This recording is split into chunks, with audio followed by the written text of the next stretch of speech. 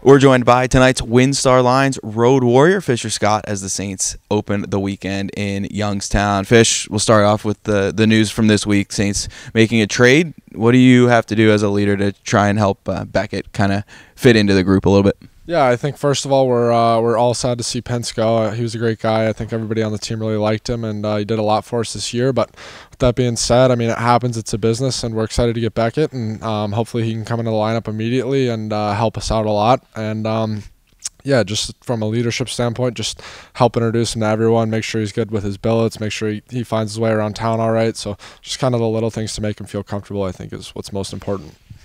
For the team, back to the hockey side of things, it's coming down the home stretch. Yep. Games in the Eastern Conference really ramping up here. How much different is the intensity right now in the games that you guys are playing? Yeah, I think it's pretty clear in every game that we've been playing lately for sure.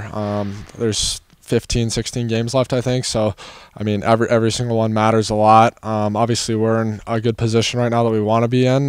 We want to clinch as soon as we can and build from there. But we know all these other teams are fighting for playoff positioning too. So we just gotta battle every game, and we know every game is going to be a war. So it's a lot of fun. Youngstown, a good team at home. You guys have been really good on the road. A long trip this weekend. What do you guys have to do to get a couple wins? Yeah, I think we got to stick to our game. They're, like you said, they're a really good team at home. So I think we just got to play hard and play fast, and I think we'll be fine. So it should be fun.